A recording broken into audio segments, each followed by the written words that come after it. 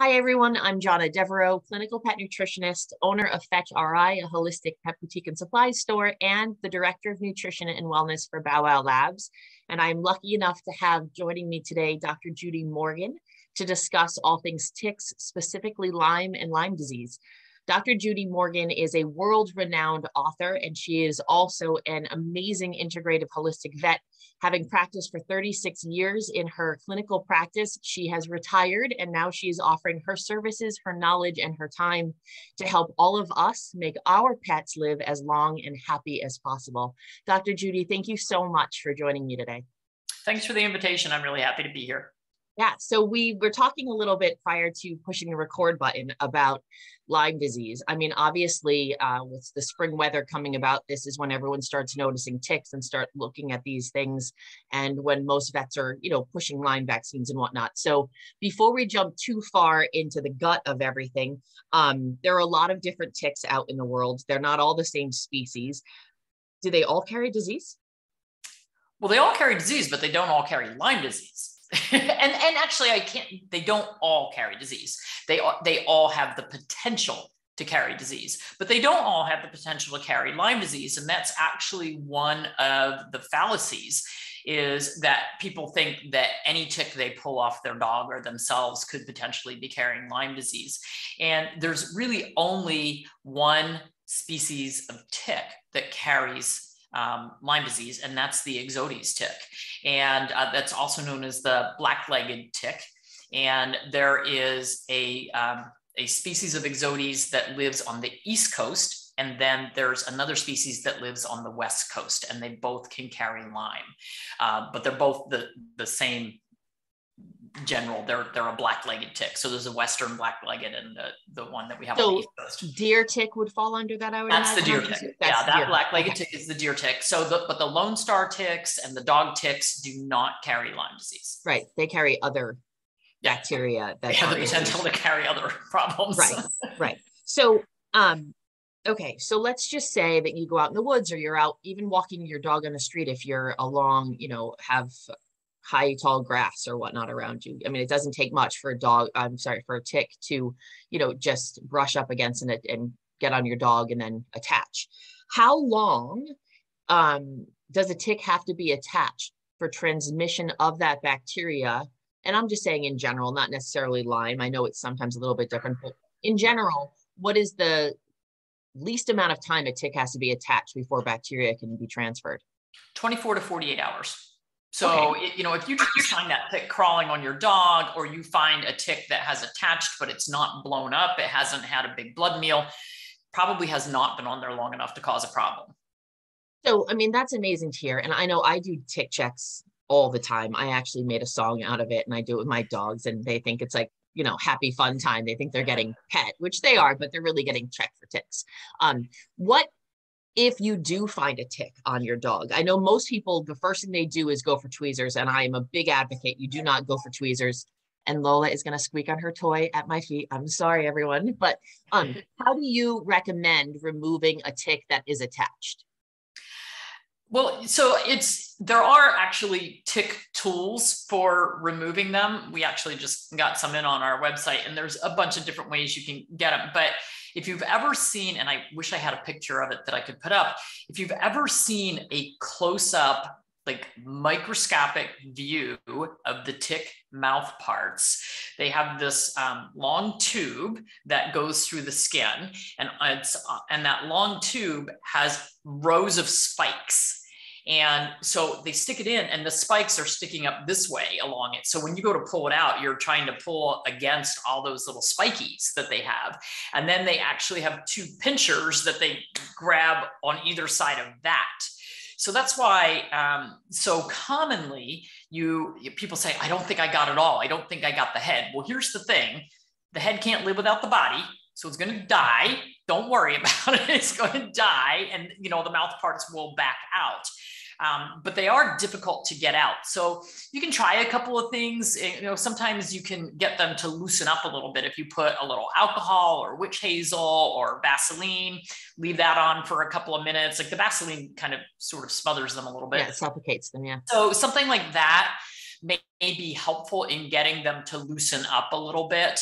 But actually, let's just say that you have an open cut on your finger and you are grabbing that, and some of the saliva from the tick leaks into like an open cut that you have.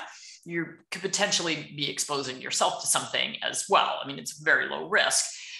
So I do recommend using some sort of a tick tool. And there are tweezers, there are other ones that have like a little prong thing for getting down kind of under the mouth parts and, trying to kind of flip them out a little bit.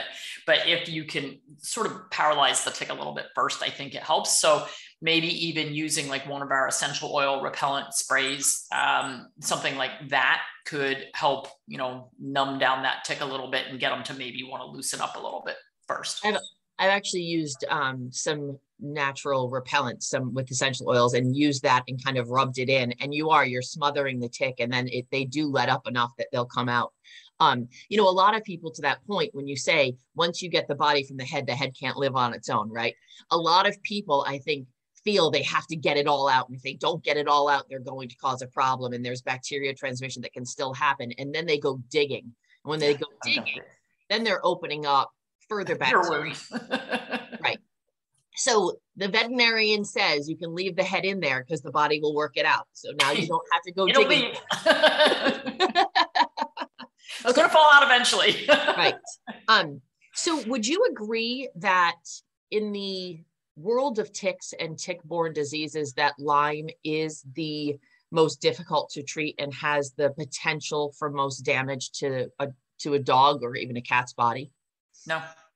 Okay, so tell us more. I don't think it's the most dangerous or the most lethal. I mean, in Australia, they have tick paralysis. We can see it here occasionally, just not as often. There are ticks that can cause much worse problems. Rocky Mountain spotted fever, I think, is worse. Anaplasmosis, if they actually get a full-blown case, and Ehrlichia, they can be just as dangerous, because some of those diseases have the potential to kill them more immediately. The problem that we have with Lyme disease, it's more drawn out, because when an animal is bitten by an infected tick and they actually get a Lyme infection, it can take 2 to 5 months for the symptoms to show up. So you've had this chronic problem in the body for a really long period of time before you know about it. So that's why we get a lot of the chronic symptoms that we see. But there are other tick-borne diseases that can be more immediately fatal, that your animal could be dead within a couple of weeks of the transmission. So, I know that everybody gets all worked up about Lyme disease. And I'm sure we'll talk about the vaccines at some point, but it's one of the reasons why people get kind of crazy and say, oh no, I have to vaccinate for Lyme. And I'm like, well, what about the other 10 tick-borne diseases? I mean, we don't vaccinate for those. Aren't you worried about those? I think it's much more critical to worry about keeping ticks off your dog than it is to try to prevent one single disease. Lyme just happens to be the one that we hear about the most. It's the one we talk about the most, but I don't think it's the most deadly of what we have out there.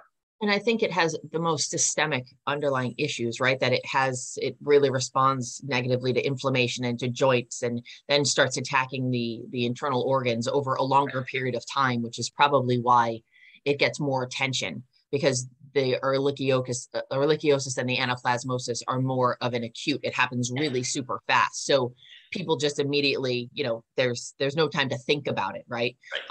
So you mentioned about some of the symptoms. What are some of the symptoms? And let's just talk about Lyme for now.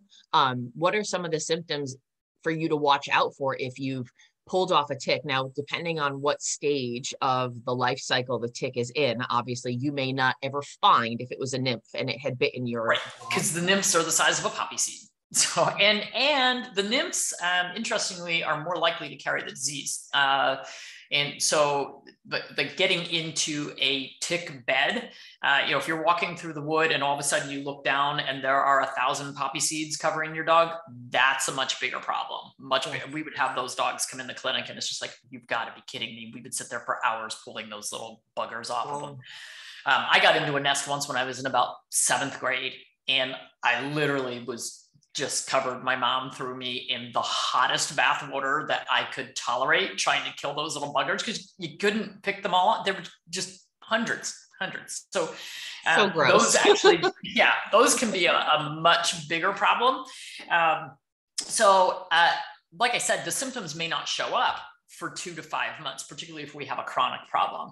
But there was a study done where they were actually doing a test for the vaccines, for a new vaccine, but they took beagle puppies and infected them. They put infected ticks on them, so they knew that they were infecting them with the disease.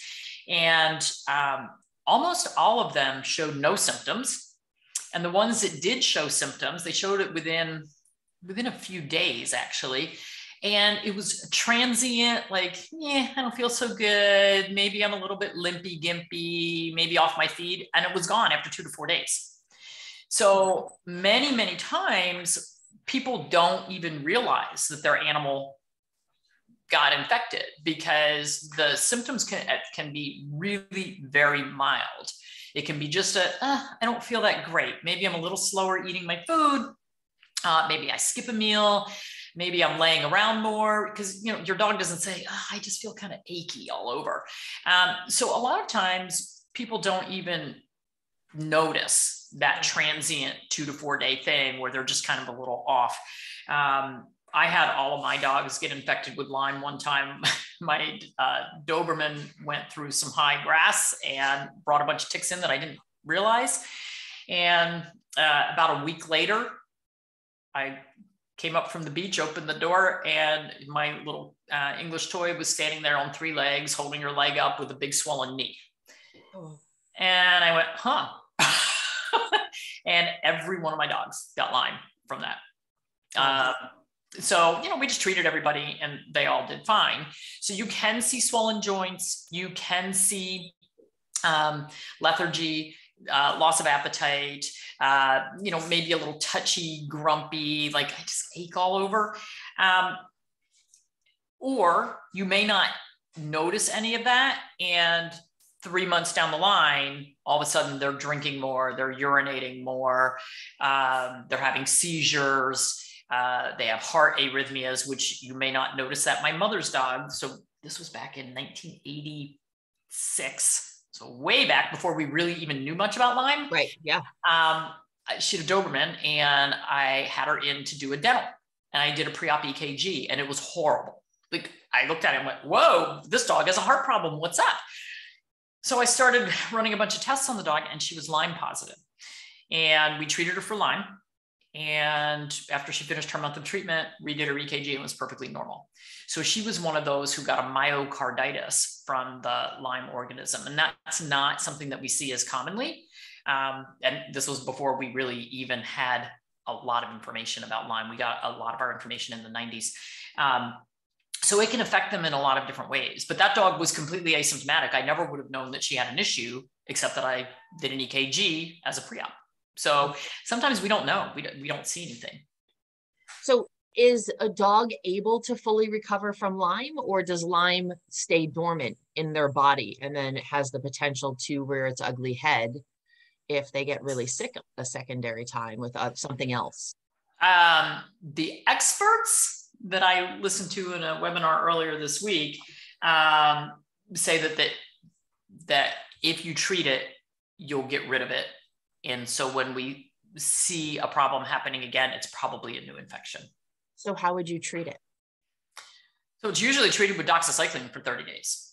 And in some of the really chronic cases, you might go longer than 30 days. But interestingly, dogs that test positive with Lyme antibodies, even after treatment, can remain positive for, in this particular study that this expert was talking about, up to 560 days. So anecdotally, I've been working with herbs for like 20 plus years, and we've always looked at teasel. And there's some recent studies that have come out showing that the leaf aspect of the teasel plant actually has a potential source for the anti-Borrelia the bioactivity. So there is potential. I think that they're looking now at phytochemicals and seeing another alternative, because I know there is a lot of people out there, that rightfully so, you don't want to use antibiotics all the time, but in a case like Lyme, it sounds like that is the way to go if it's active. Now, how do you determine and we'll get into whether your advice on vaccines or not, but how do you determine the difference of if a dog is testing positive because they have the positive antibodies from the vaccine versus if they're actually positive? Oh, okay. So you actually can tell the difference between vaccine antibodies and actual organism antibodies. Okay. So the test that we used in my practice was through Antech Lab, but it was called an Acuplex, but it was the heartworm. And it's similar to the 40X. But on that test under Lyme, it would say no antibodies found, or vaccine antibodies found, or acute or chronic exposure. So that's a great test because it let me know. And interestingly, I would have dogs who had a vaccine 8 to 10 years earlier that the test was still picking up vaccine antibodies. So a lot of times they're staying there for a lot longer than what we think. So, I don't think we have enough information on the vaccine and we don't do titers on that. So we don't know how long the vaccines really last. And actually the vaccines that have been being used were horrible anyways, so it shouldn't be used. Perfect segue. But there is, so IDEX, which is a different lab, they have something called a quant C6, a quantitative C6, which is a Lyme antibody. And they say that anything less than 30 means your dog is fine, doesn't need to be treated. Anything over 30, your dog should be treated. But this is where we get into a huge, do we or do we not treat? For instance, I have a client in Ohio, her dog tested positive. She has not found a tick on her dog, but she's, big dogs, and maybe there was a nymph on there that she didn't know about. Dog tested positive. She had the C6 done. It was 45. Dog has zero symptoms. So she treated because it was a 45. Now, this has been a long-standing question. If you have an animal with zero symptoms, do you treat or do you not treat? Or do they just have antibodies, meaning their body kicked it out, or not? Now, that Beagle study that I was talking about, and again, they were doing this to get a vaccine proposal. But they had puppies who were getting the vaccine, puppies who were getting the placebo, puppies who got nothing, and they infected everybody. And they did, at the end of the study, so the puppies were a year or two old at the end of the study, they did sacrifice the puppies and do histopathology on all of their tissues. So the kidney tissue, the liver tissue, all of that. And even in the one, so they didn't treat anybody who got sick, like nobody got treated. And they all, like I said, the ones that did show symptoms were very transient symptoms. When they did antibody testing on the ones who hadn't been vaccinated, they were all positive for the antibodies. They didn't treat anybody because that wasn't part of the study. They did, so even though most of them didn't have any symptoms, when they looked at the histopathology, so microscopically looked at the tissues, the kidney tissue, the liver tissue, the muscle tissue, the joint tissues, they found cytologic changes, histopathologic changes in every organ in the animals who were positive versus the ones who were not infected. So that kind of makes you say, we're not treating these animals that have antibody positive with zero symptoms, because especially in a holistic practice like mine, we're like, well, why am I treating him for something that, he's got nothing. Like, why would I treat him? Especially if I'm getting back a test that says he's got chronic. I'm like, well, he hasn't had any symptoms at all. And he still doesn't have any symptoms. Like, he's not having kidney problems. He's not having heart problems. Like, why would I want to treat this? But then when you look at studies where they look at histopathology and you're like, oh, well, there are changes there. We just don't know it. Right. But if they're not causing symptoms, maybe they're not, I don't know. Like there's so much that we don't know about these things. And believe me, I'm not somebody who uses antibiotics very often at all for my animals or myself. Like, I'm just not a fan. Ditto. So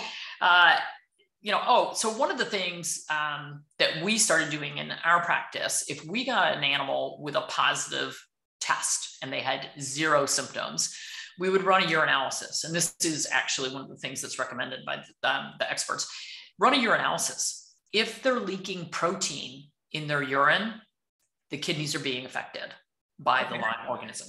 So if their urinalysis is perfectly normal, they're concentrating their urine, there's no protein in the urine, and they're asymptomatic, but you just got a positive test, probably don't treat. But if they're leaking protein in their urine, their kidneys are being affected, probably treat. So we're going to have a lot of people that are watching this, and I would like to think that most of them live a holistic lifestyle and they have their pets do the same, but let's be realistic, it's probably not the case. What do you say to those people that go to the conventional vets who are now listening and learning from you and are saying, wait a second, maybe I don't need to be pushing, all these antibiotics and messing up their microbiome and, kind of compromising their immune system because their immune system seems to be clearing the bacteria on its own. What do you say to them so that they can have an understanding with their vet that they're not crazy, right? Because right. So what they, unfortunately, sometimes we have to educate the veterinarians. So what they need to do is really understand what it is that they're presenting to the veterinarian and say, well, look, my dog doesn't have any symptoms. I understand we got a positive test. I haven't pulled any ticks off, or if I did, they, were just crawling on the dog. They weren't blown up, whatever. My dog's shown no symptoms at any point that I've seen. I'm with my dog all the time. I want to run a urine sample. So just say to your veterinarian, look, okay, great. We got a positive blood test. You know what? They can be wrong. We do get false positives and false negatives. Say to them, I'm going to bring you a urine sample. Check this. Oh, 2+ protein. Okay, you win. I'm going to treat my dog. No protein. Hey, I think my dog's okay. If you're really worried, maybe it's affecting the heart, like in my mom's dog. Say, well, okay, good. That's great. We'll do an EKG. Oh, that's normal too. How much money do you want to spend? But there are also herbal treatments and homeopathic treatments that can be used. And I've had some of my holistic clients who said, nope, I'm not giving antibiotics. You can't make me. And I'm like, that's fine. You don't have to. We have herbal formulas. With the herbal formulas, sometimes you have to give them longer. Yeah. Like Jingtang Herbal has a Chinese herbal formula called Lyme formula, of all things. Which I actually think has teasel in it, just in the TCM. Yeah. So I don't know that name. And there's another expert who he says to use cat's claw, a combination of cat's claw and the Japanese knotweed powders. Yeah.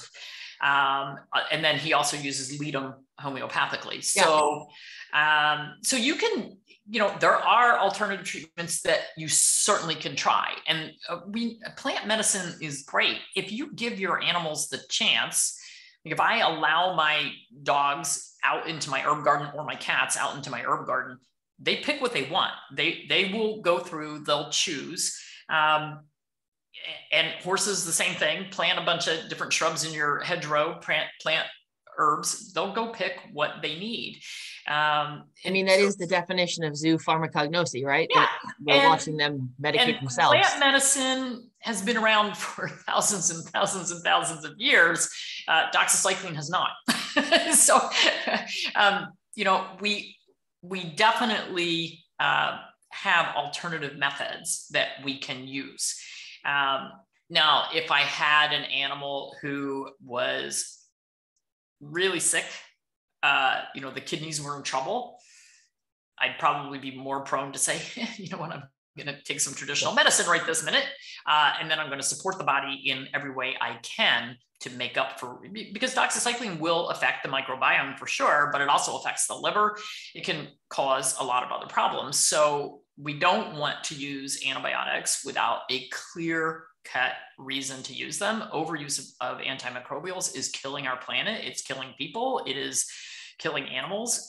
So we don't want to use them unless we have clear-cut reasons to do so. And so in my practice and in my opinion, all of those animals that were completely asymptomatic and, we got a positive test and they're like, I haven't pulled any ticks off and he's got no symptoms and his urine's clear, I'm not treating.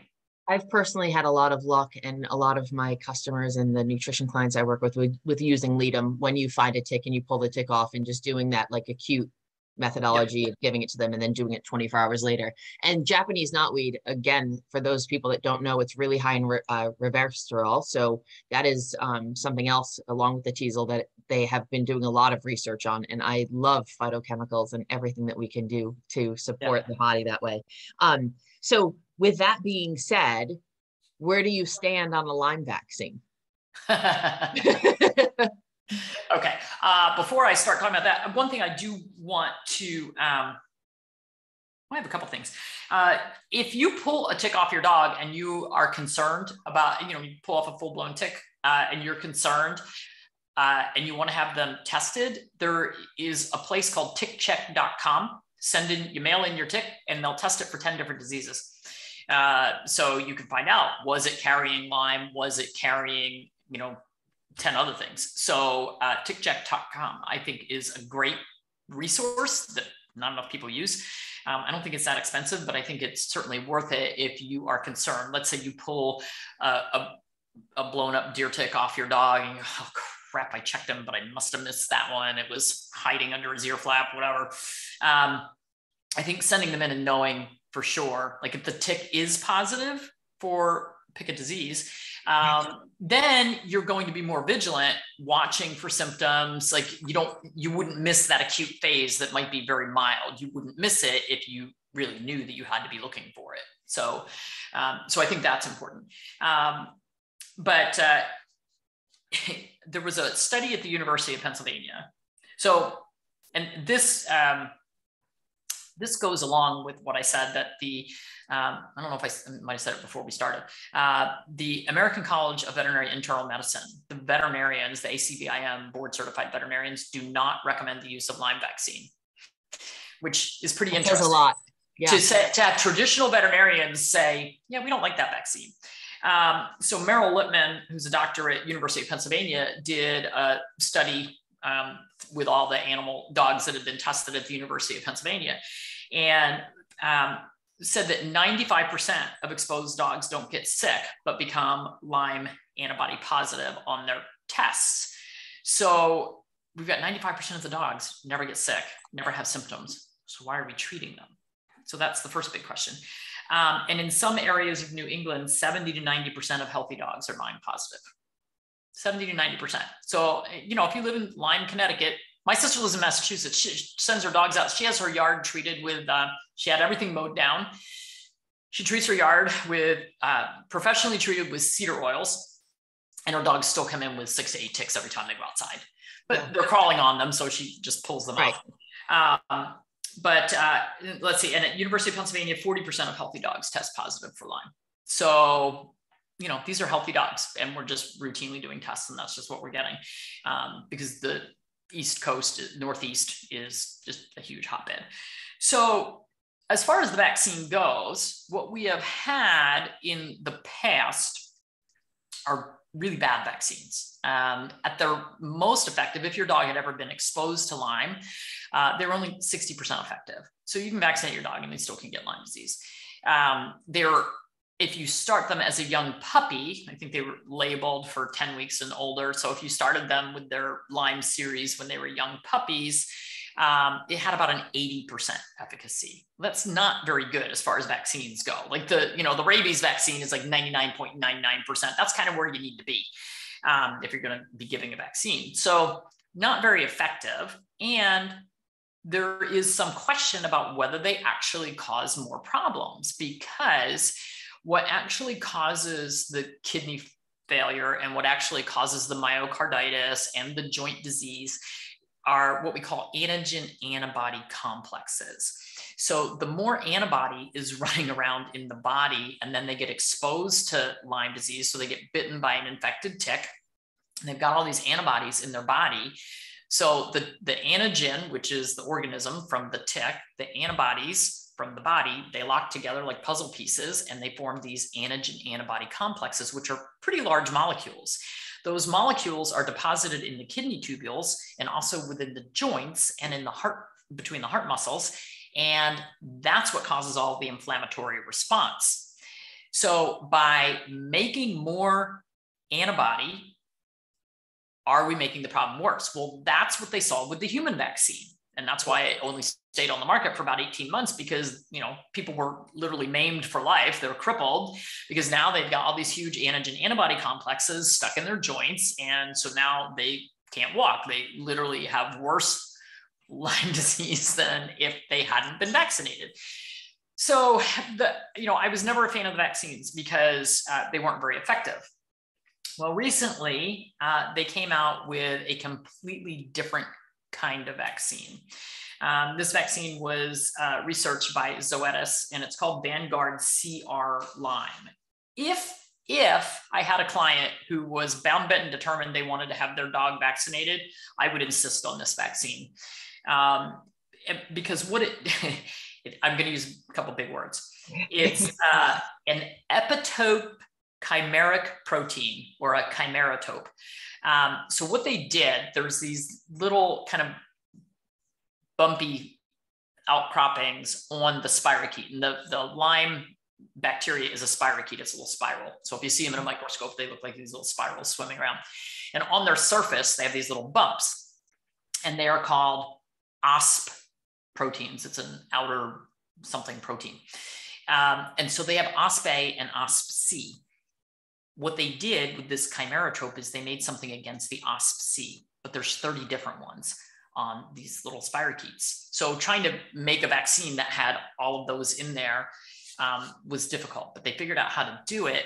And so this particular vaccine actually clears the spirochetes out of the body. And so that was the Beagle study that I was talking about. And the dogs that they gave the OSP-C vaccine, it's a really interesting study. No histopathologic changes. None of the dogs got sick. So even though because they were given the same number of ticks that were infected to bite them and all of that, none of them got sick. And then when they did the sacrifice, when they were adults, there were no histopathologic changes in those dogs, which meant that they were able to kick the organism out completely. And I think they compared it with the older type of vaccine, and that didn't work at all.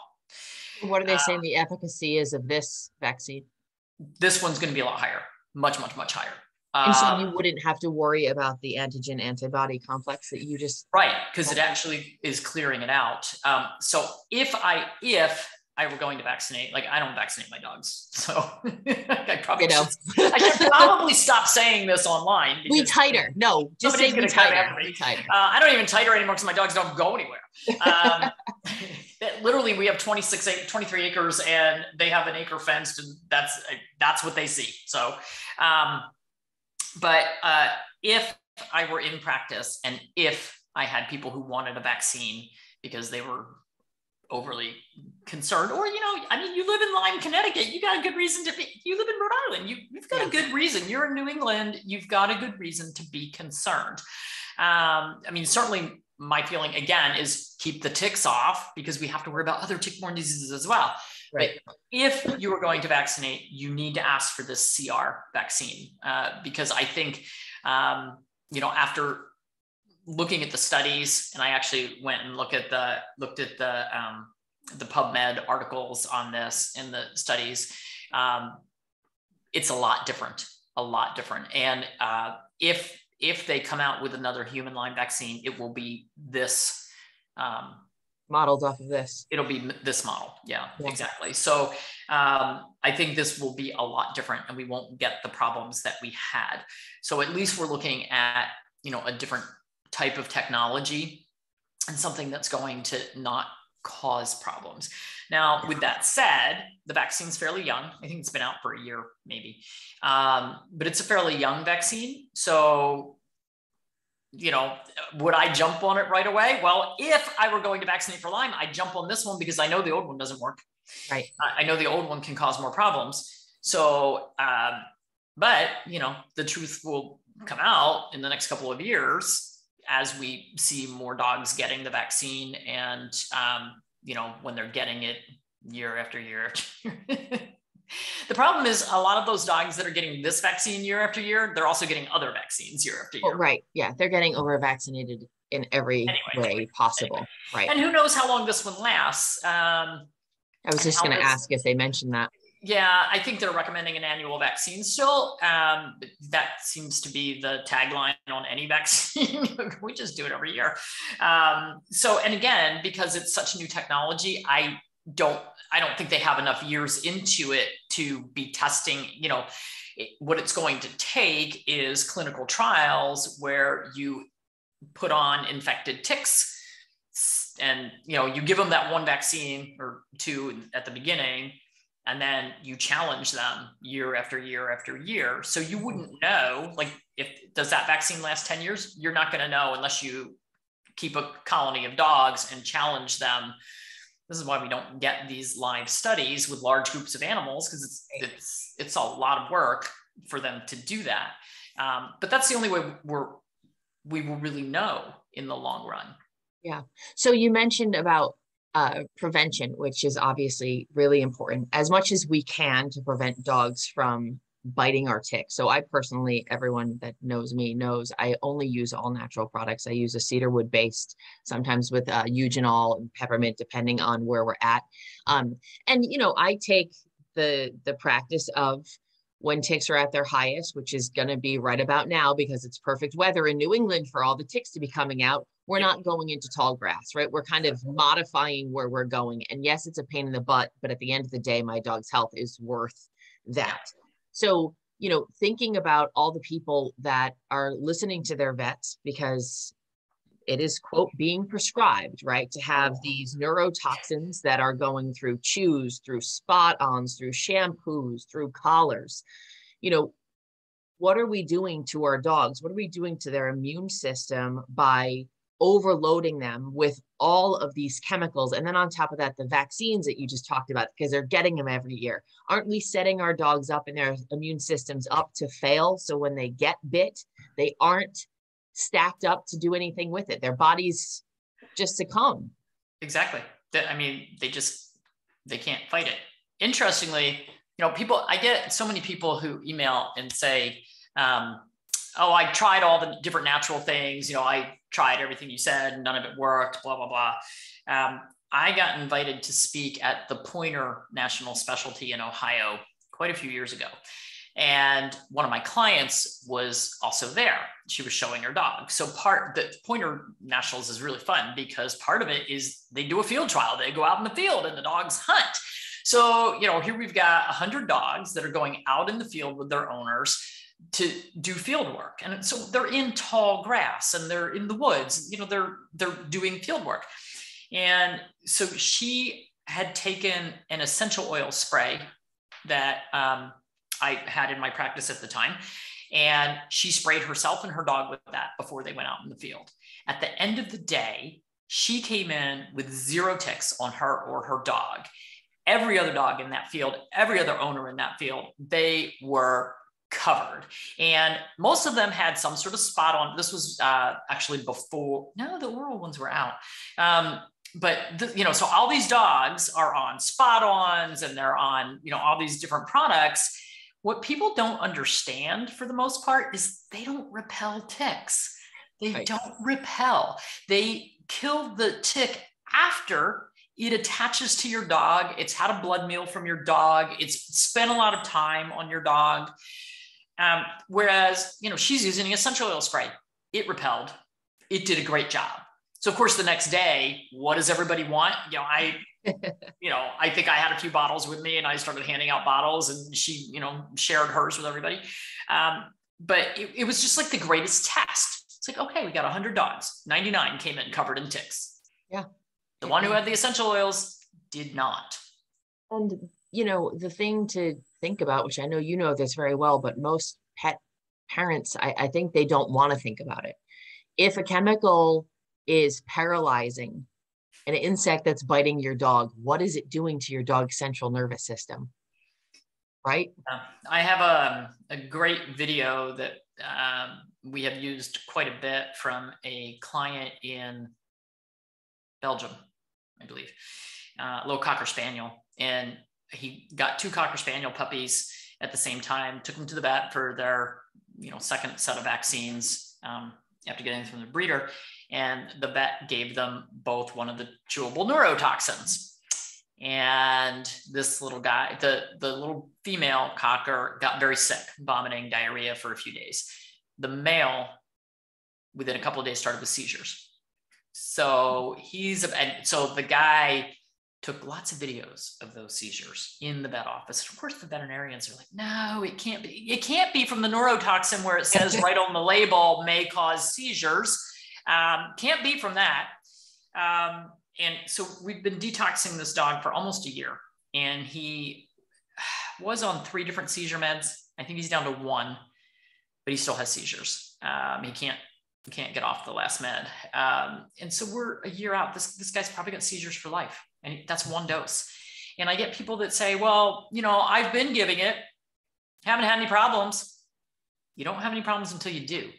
Right. Because some of these dogs, like even in the clinical trials for one of the oral products, they tested like 215 dogs. That was their test group originally.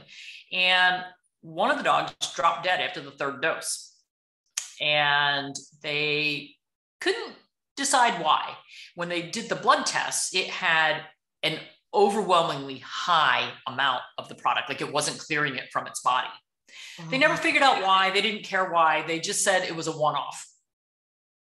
So it didn't die until the 3rd dose, and the company wrote it off as a one-off. Now that's 1 dog out of 200. So if there are millions of doses sold, let's take that same percentage. That's a lot of animals that can be killed. Yeah. And so for me, using the neurotoxins is Russian roulette. Is this the one that's going to kill my dog? Or my cat? Yeah, and I'm not willing to gamble, and nor are you. And yeah, I wish more people would understand the message that you're saying, because it's not your opinion. This is science. Like, this is science. I mean, we have the FDA reports. We have the EU reports.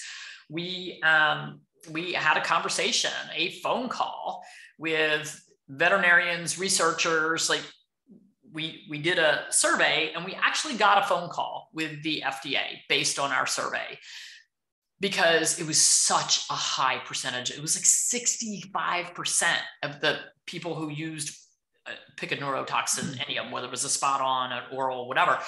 It's like 65% of the people reported side effects, including death. And so when we had our conversation with the FDA, we said, this is a huge number. And the problem is, and there have been hundreds of thousands of reports to the FDA and to the European agency that's similar to the FDA, hundreds of thousands of reports. And they said it's not enough. And, our response to them was, only 1%, it is estimated that only 1% of reactions to medications, vaccines, food problems, whatever, only 1% get reported. So if 200,000 is only 1% of what's happening, we have a big, big problem. But the problem is, like, I had somebody email me and say, well, my vet gave my dog the oral chewable pesticide while we were there at the office visit. And within a couple of hours, my dog started having bloody vomit and diarrhea. Ran back to the veterinarian and said, that thing you gave my dog caused this. And they said, oh, no, it's not that. Wow. So if we've got the veterinary professionals saying, no, there's no correlation, when they give your dog a neurotoxin and a week or 2 weeks or 3 weeks later, your dog starts having seizures and they're in denial that could be the cause of the problem, we have a big problem. Yes. My office manager used to do beagle rescue. And so she got this beagle in that the family could no longer keep because it was having seizures. They couldn't afford the seizure medicine, which was on phenobarb, which is cheap, but they just couldn't deal with this dog having seizures all the time because it wasn't controlled. So we got the medical records for the dog. Once a month, the owner stopped at the vet clinic, picked up her dose of oral neurotoxin for fleas. Wow, she kept giving the neurotoxins? Right. Picked up that dose with the dose of phenobarb. Now, what is wrong with the veterinarian that is dispensing a neurotoxin that causes seizures at the same exact time that they're handing them anti-seizure medication. So this is one of my rants that I get on. It's like, everybody loves my rants, but why is that veterinarian not smart enough to go, neurotoxin, phenobarbital? Probably shouldn't give those together.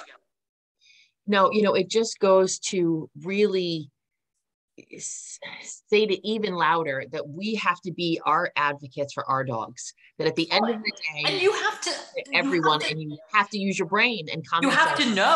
You have to know that that's a neurotoxin that could be causing seizures. And oh, geez, my dog's having seizures. I shouldn't give that. Like, you may still be one of those people who says, well, I need some sort of protection against fleas and ticks. Well, you don't need that particular one because that one's a problem. And there are the natural remedies, or natural preventatives, I should say. They're not 100% accurate. A lot of times, the people that use the sprays and the essential oil sprays, which I am an advocate for, it's user error. If you miss a spot, a tick is going to crawl. And if it's going to try to crawl off, but finds a spot you haven't sprayed, it's going to nestle in, right? So there is some responsibility on the applicator, meaning me, when I go to spray my dog, and just consistency. I spray my dogs every day. There's also in different areas, and I've found this to be really interesting, certain essential oils work better for different dogs in different areas. So for instance, my sister, who's in Massachusetts and is having this huge tick problem, she has tried a bunch of different ones. So she's tried lavender, she's tried lemongrass, and she said, you know what's working the best? The rose geranium. In her particular yard with her particular dogs, that's the one that happens to be working best this year. So, if you're using a product and you're like, not doing anything, switch to something else. Try a different flavor, try a different scent. First of all, you have to like the scent because you got to live with it. Right. But you may need to layer on some other things. Maybe you need to be feeding your dog coconut oil. Maybe you need to be feeding your dog garlic. Maybe you need to be, and if you're picking up ticks in your own yard, you need to be treating that yard. So my sister keeps doing the cedar oil thing, but I really think what she needs to do is put some nematodes out there, because the nematodes are going to take care of those nymphs. And that would take care of a lot of her problems. So maybe that'll be the next thing I send her. But you can also layer on different things. You can there are tick tags. So there's the ultrasonic tags. There's the amber collars. I mean, there's so many different things, and I don't know how effective those are. Some of them have great studies behind them. Some of them, it's all just anecdotal. I don't have any ticks on my dog. Great. Maybe you live in an area where you don't have ticks. I don't know. But you know what? Try it. Layer it on. It's putting an amber collar on your dog or an ultrasonic tick tag is not going to hurt the dog. And if it helps, go for it. But I don't think that those by themselves are going to be enough, particularly in New England. So I would say, yes, you're going to have to use essential oils, but I've got a blog on my website. It's Flea and Tick Prevention Revisited, because there's an older one and then I revisited it and added some more stuff in. But it has a ton of different natural methods of prevention for both your yard and for your pets. So for instance, if you have a lot of flower beds and plantings in your yard and mulch and that sort of thing, or the tall ornamental grasses, well, that's where the ticks are going to want to hang out. So you've got to keep deer out of your yard. So plant some deer repellent plants, deer resistant plants. And you've got to keep mice and voles and those sorts of things out of your yard. I've got kittens. Anybody want a cat to keep the moles out of your yard? But those, you've got to think of all the different places where they might be hanging out and all the different ways you might be able to cut down that population. And like you said, hiking, like I won't take my dogs. We're surrounded by woods. So if I wanted to take my dogs for a nice little hike through the wooded paths, I guarantee I'm going to come back here with ticks. I don't take them there. They don't need to go there with me. It's fine. We go in the end of July and early August because it's hot enough where the ticks are not out.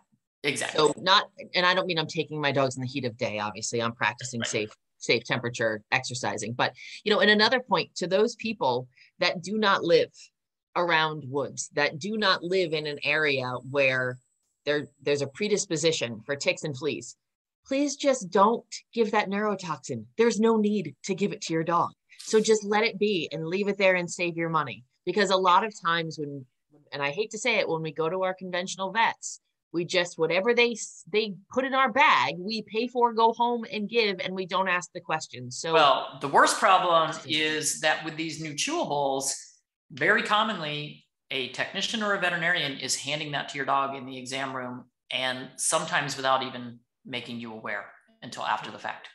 So what would you do? You'd have them put a note on your file to say, do not, like, how would you recommend to the pet parent? So I took a couple of our barn kitties in to be spayed because I don't have a license in North Carolina. So I'm now on the other side of the table.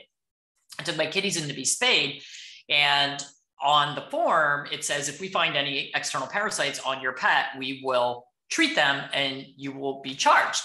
Initial here. I went, and wrote on there in big letters, do not put any chemicals on or in my cats. Call me.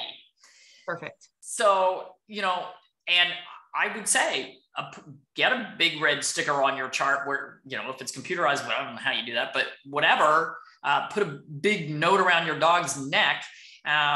We have the curbside thing is the worst thing that's ever happened to our animals because things are happening that we don't know about. But very commonly, your animal's also taken to the back away from you and things happen that you don't know about. Somebody emailed me the other day. They asked for a DAP vaccine. They said, okay, they got a DAPP with lepto. And they said, no, I didn't want lepto. Well, you can't get it out because it's already in. So on my website, we have a free download. It's called I think it's still called the Curbside Veterinary Checklist. But it literally is, 2 or 3 pages of questions that you get to fill out. And if you print it out in color, if not, you can get your highlighter. And in about 10 places in there, it says, do not give anything to my animal without asking first. And, then it's got the vaccine section, do not give any, or give this one, or do a titer. But it asks you all the questions so that you don't forget things when you're there, because that always happens. You go and then you go home and go, oh, look at that lump. So it asks you questions so that you're really well prepared and that you have all of your questions ready when you go. It's funny because I've had some people hand it to their veterinarian and the veterinarian goes, I don't have time to read all that. And they're like, okay, let me point out the highlights to you. Right. So for everyone, that's at drjudymorgan.com is the website that Dr. Judy is referring to that has a plethora of resources and information. I could talk to you all day long. I have a feeling that everyone you talk to probably says that same thing, but you're fascinating and you're just such a wealth of knowledge. And I love how commonsensical you are. I think it's something that is really missing in today's world. And it's really refreshing to have a conversation and a dialogue. What I'd love to do is another time, and I won't hold you to it, is have you come back and let's talk about the immune system and how people can really build their dog's immune system. We've had you for almost an hour and I want to be respectful of your time. Otherwise we'd spend another 30 or 40 minutes talking about that. But I just want to say thank you so much. If anyone has questions for you or wants to reach out to you, where can they find you? So our website's drjudymorgan.com. I'm also on Facebook at Judy Morgan DVM, but I don't always have time to read stuff that comes in through there. So you're much better off to email us, info@drjudymorgan.com. Awesome. Thank you so much. I really appreciate you and love that you spent time out of your day to help us. And thank you so much. Well, thank you.